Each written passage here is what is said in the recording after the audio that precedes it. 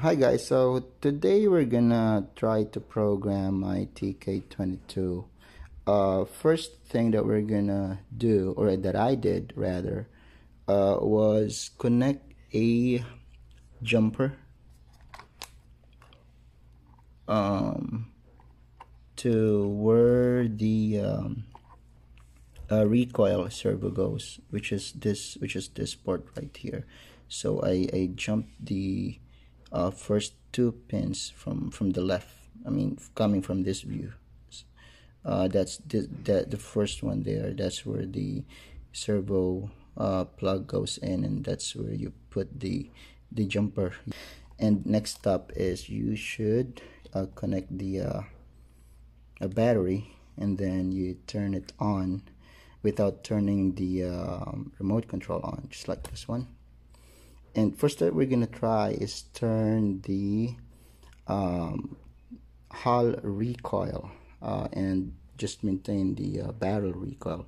To do that, we just need to click this surround button and hit the IR receiver here, which is here, and it should blink once if it's turned on. I mean the hull recoil.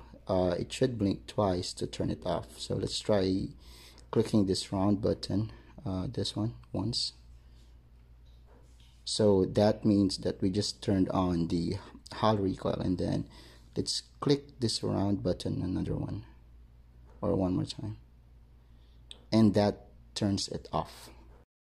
Okay, so for reload time, we should press the number 4, and the number of flashes on the LED determines the number of seconds that it's going to reload. So let's hit number 4 once. 1 2 3 4 5 6 7 8 9 10 11 12 13 14 15. That's a lot. Hey, that's 3 seconds.